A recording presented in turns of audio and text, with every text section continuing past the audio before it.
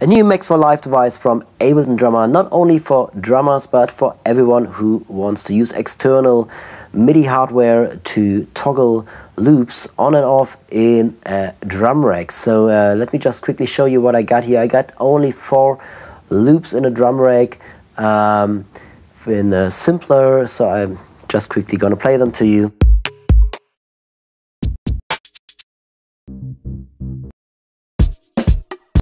So just 4 loops which I can toggle on and off. So let us have a look at the device. We first have a root node. So this is setting all these nodes starting from here. So these are going to be the nodes which are going to be affected. Of course you can put in different notes in here as well, but if you use it this way you have like the whole octave from C1 to A sharp 1. So these are the first 4 notes which I set my Roland spd-sx to. So it's C1, C sharp 1, D1 and D sharp 1.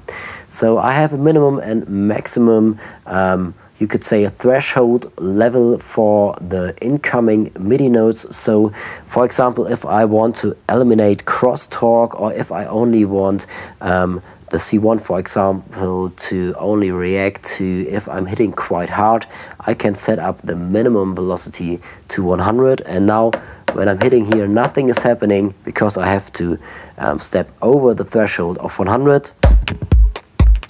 And then it is reacting. This is the same for the second hit, for the toggle off hit as well. So let us put this down to around 40 again. So this is this section. The next section is I can say how hard or how much velocity the send out node should have. So this is set to fixed per default, so I can set this lower, so this will affect the volume of the loop which is being played, or even quieter, or even much and very loud. So I can use my playing velocity here as well, and it will show me always, even if it's not switched on,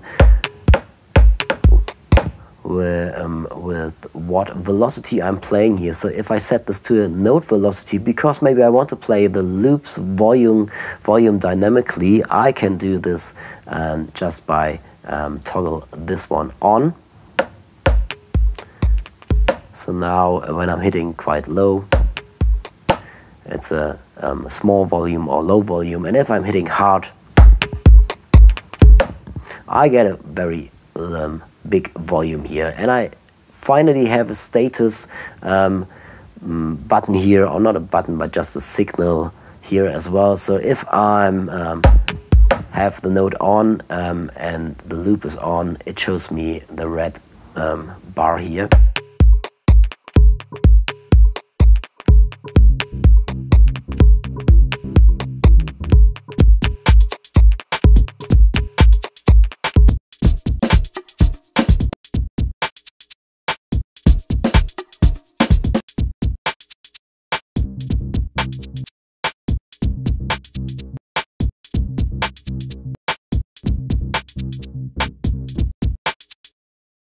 So this way I can put in up to 128 samples in here and just toggle them on and off. Of course you can use a push here as well if you want to.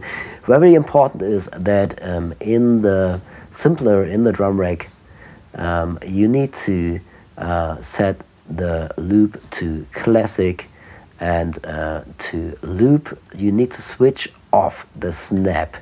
And you need to set the attack down to 0, the decay down, and the release as well. And this way you can just go and play. So have fun with this tool. It's for free. Just follow the link in the video description. And if you have a few bucks for me, I don't say no. If you want to donate a few bucks for this, or at least tell people about this device and how they can use it and spread the word. Thank you.